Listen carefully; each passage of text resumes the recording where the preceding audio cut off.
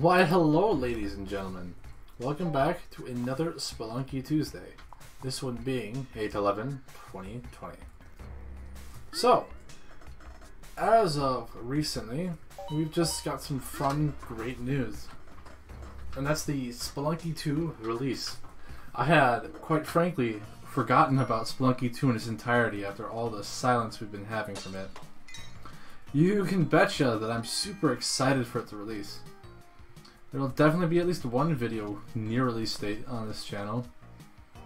Perhaps more edited than the usual Spelunky content you get. Should be fun.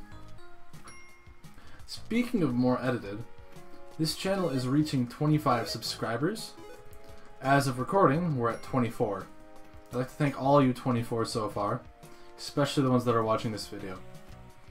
But anywho, at 25 subs, I think I'm going to do something, or I know I'm going to do something special that is unique to the channel. I think with what I've been doing recently, I've been playing Fall Guys, fun game.